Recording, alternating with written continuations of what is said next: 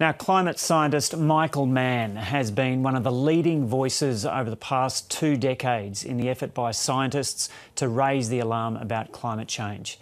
He was a lead author in the 2001 Intergovernmental Panel on Climate Change report and has written 4 books on climate change, and he joins us now in the studio. Michael Mann, welcome. So just by chance, you happen to be here in the middle of this bushfire emergency. What do you make of what you've seen so far?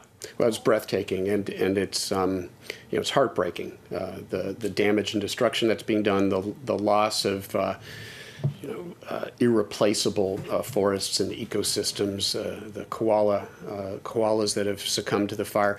It's awful to be here, and yet I feel like it is the appropriate time for us to be talking about dangerous climate change, because this isn't something far off in our distant future. We're dealing with it now here in Australia and elsewhere. So how strong is the link between climate change and this bushfire emergency? Well, back in the States, we have an expression: it's not rocket science. It's basic, it's simple. You take unprecedented heat, like we're seeing here in Australia, you combine it with unprecedented drought, which means that there is a lot of fuel available for these fires. You put those things together, you're going to get the sorts of unprecedented bushfires that we're seeing play out. One of the notable things through this emergency has been this pool of hot air that has kind of been doing circle work around Australia. And I think we can bring up a graphic of that now. It's usually there, you can see where it goes to kind of purple, it's above 45 degrees. That has been doing circle work around Australia for a couple of months now. It's usually the case that a monsoon trough develops, comes down into Australia and breaks that up, but that monsoon trough has not developed. Apparently that's because of cooler waters in the Indian Ocean. What is the strength of the evidence of the link between those cooler waters and anthropogenic warming? Yeah, well, cooler waters means there's less humidity in the air, so that contributes to the dryness that we're seeing. But there are these, what we call dynamical mechanisms. There are things like El Nino, there are things like this Indian Ocean dipole that reflect the natural variability of the system. And that natural variability is on top of the climate change signal. So sometimes it adds to that signal, it adds to the heat and drought, like we're seeing right now. The point is that even in the absence of changing climate dynamics, whether or not the Indian Ocean dipole is getting stronger because of climate change or not, the basic factors, the heat, the drought, is why we're seeing unprecedented wildfires. The Australian government is adamant it's a responsible contributor to the global effort to limit warming. It's adamant it will reach its 2030 target of 26 to 28% cut on 2005 levels. How do you rate the Australian government effort? Yeah, well, unfortunately, they have not been doing a great job. Morrison was traveling during, vacationing in Hawaii during this unprecedented disaster that was playing out, and his administration actually played a very damaging role at the recent climate accords in Spain. They sort of threw some what we call monkey wrenches into the works, and in effect dampened the atmosphere for action on climate at this very important climate meeting. Yeah, so the Australian government wants to use carryover credits from the previous Kyoto period to contribute towards achieving those goals in 2030.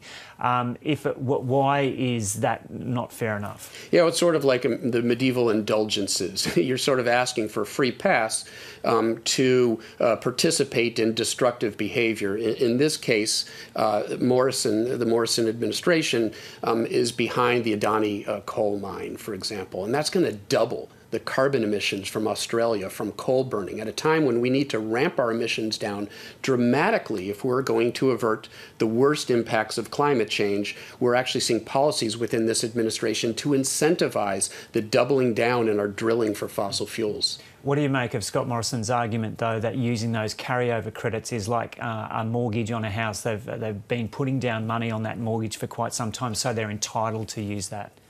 Yeah, it's sort of, in my view, sort of playing accounting games. The fact is that we need to bring our carbon emissions down. It doesn't matter what the historical pattern has been. Right now, we need to ramp down carbon emissions by a factor of 2 within the next 10 years if we're going to avert the worst impacts of climate change. And the Morrison policies are taking us exactly in the wrong direction. The Prime Minister has repeatedly argued that Australia only contributes 1.3% of global emissions, and it can't be credibly argued that individual actions of Australia are impacting on specific fire events. What do you make of that approach from a leader? Yeah, we've seen those sorts of arguments before. You see the same thing, for example, within the Trump administration back in the States that has played, again, a damaging role in these international negotiations. This is a problem that requires collective action. Each country, each nation has a role in creating this problem. Countries like Australia and the United States have played a great historical role. The cumulative carbon emissions that are causing this climate change are due primarily to industrial countries like the US and Australia. That means that those countries have to take a leadership role if we're going to set an example for developing nations that might otherwise say, well, why don't we get our turn at the carbon spigot? You've been ringing the alarm for many years on climate change. Where are we at in terms of a tipping point now? Well, there is no one tipping point. There are many of them, and you might argue that we're seeing some of them play out right now. The heat and drought has now reached a point where we're seeing unprecedented bushfires here in Australia, unlike anything that we've seen here before. And there's some evidence that there is threshold-like behavior. Once you make things dry enough and warm enough, you see a dramatic escalation in these sorts of wildfires, these bushfires. So one might argue we're seeing some of those tipping points play out right now. So what can we expect in Australia in 10 years' time? What's the danger in 10 years' time, if, 10, 20, 30 years' time, if the world doesn't act significantly to reduce those emissions?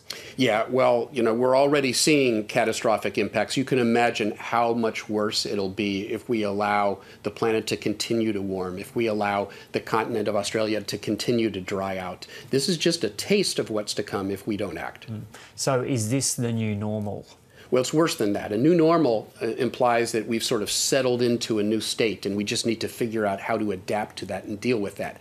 But it's more like an ever-moving baseline. It gets drier and hotter, and the fires get more extensive and damaging if we don't act.